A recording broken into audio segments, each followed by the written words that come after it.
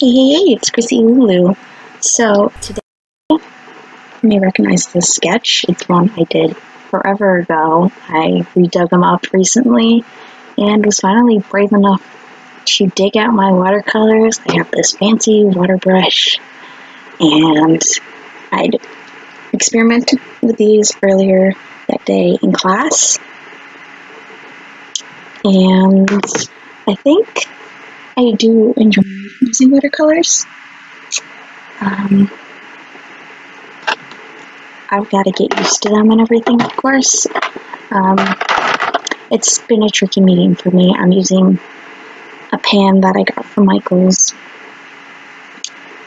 And the first time I attempted to use this pan, it went horridly. I can maybe show my failed piece in the future. I gave up on it very quickly. I've kind of learned how to use this pan, specifically from experimenting and learning. You gotta use lots of water with your watercolors so they don't beat. They're not too opaque and stuff. You gotta water it down and then build up that color, which is something I did not exactly realize at first. And when I first got using them, I just pasted on, and it's horrible. It totally ruined the whole picture, and I was pretty happy with it at the time. I'm definitely not happy with it anymore, but yeah, if anybody is scared to try watercolors, I would recommend trying them out. Do a couple pieces like I did, pieces that maybe aren't super personal and are just kind of sketches that you kind of refine, or even just taking sketches in your sketchbook and trying to put some washes on them.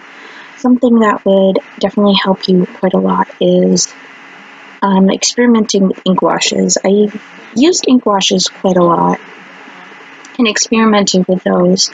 I have actually two different jars with ink wash in them. They're two different opacities. One's a bit darker, the other's a bit lighter. I try and use them every once in a while, but yeah, it's interesting to use watercolors. I hope to experiment with them more. I have quite a lot of watercolors. I want to do more Art Supply Sundays based on them, so I'll go more into depth once I kind of experiment with them more and finish up these watercolor sketches that I never finished and I posted forever ago. I really enjoy how this one came out, though. It honestly does not take that long to do a piece of watercolors. With Copics and stuff, you can lay it all out, or it takes forever to do all that layering. And then with watercolors, it's like, you do it all, and then you're like, is that it? That's kind of my first impression on it. At least with this piece.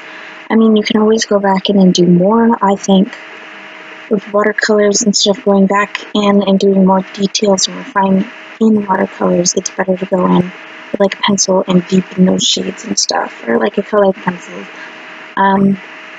But yeah, I hope to try.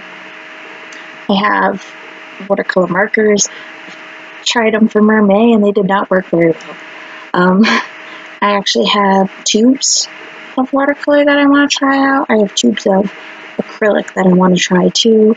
I have actually a canvas board from my sister that I hope to use something with.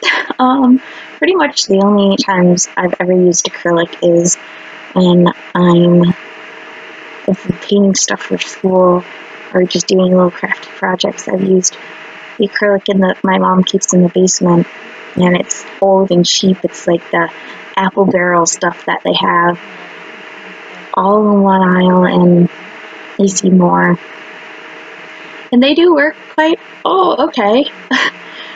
But we've got lots of colors, so there's lots of options. That's just always been available for me. I've also done let's see, I guess 4. I've done 4 different pieces from paint and sips, separate paint and sips that I went to. 2 of them were, I'd say, professional paint and sips. The other 2, is it 2? Second. Yeah, so there's 4. The other 2 were held by the halls I was living in. So it was paint and quote-unquote sip, where they had, I think, grape juice or something, because it's a college hall, they can't serve alcohol. And anyways, I wasn't even of age, so but I hope maybe I can do some more paint and sips in the future, because I had a lot of fun with them, and I hope I can maybe show these paintings that I did off. I don't know how much I like them all, but they turned out alright. I had a lot of fun using paints, and I hope to try and use them more, but of course I'm kind of pretty timid with just setting all that up. That's the main issue I have with a lot of art supplies, is the setup. It's not so much the doing of it, it's the whole setup. You gotta get the water, you gotta get your palette, you gotta get your brushes, you gotta clean them all, and with like pens and colored pencils and markers, it's just so easy. Just take them out, you use them, you put them away. It's just simple, and there's not much prep, and there's not much cleanup, which is something that I really think is a benefit of these supplies. And I almost feel like I don't want to take out the supplies just for one piece, because I know a lot of the times I have sessions with pieces. Instead of like, I try, it's kind of changed over time. Recently it's been more, I'm trying to sketch, then ink, then color, all in one session and finish the piece.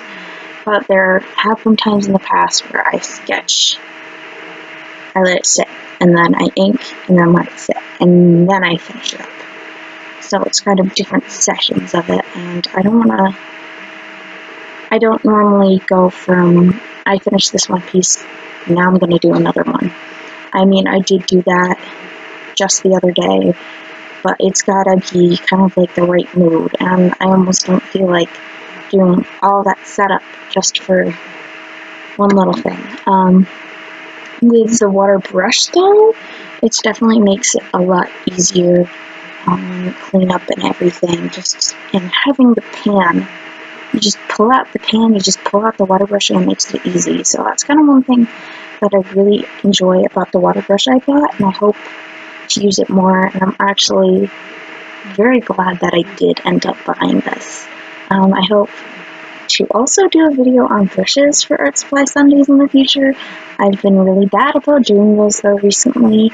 I apologize. But yeah, hopefully you guys enjoyed this video. I really enjoyed coloring this one in. It was very therapeutic. And I had fun choosing the colors, just the super pastel, calm kind of feeling that I got from this is really kind of exactly what I wanted. So it's very nice. Kind of, I wanted to show kind of like, I don't know, beauty and death, I guess. It's a balance of life and death. I'm actually a bioanthropology student, so I do take a lot of classes that deal with dead people. So I do have to deal with and listen and learn about people dying and stuff a lot. It's not something that I find disinteresting though. I find it very appealing in a way. It's kind of, I don't know, it's fascinating, I guess is the word I'm looking for. But yeah, yeah, I actually took a forensic class this past semester, and that was really interesting. We got to learn all about bones and everything. So that was also like something that made me really love doing this piece. I ended up actually doing a piece in my ceramics class focused just on spines, and it was so much fun. It took forever, which just killed me, but I had a lot of fun focusing on that. But yeah, anyways, put my morbidity aside, I hope you enjoyed this video. I hope you like it. If you liked it, and subscribe if you want to see more. I have a whole ton more videos waiting for you to watch. In the meantime, of course, I upload Wednesdays and Saturdays, doing my best to.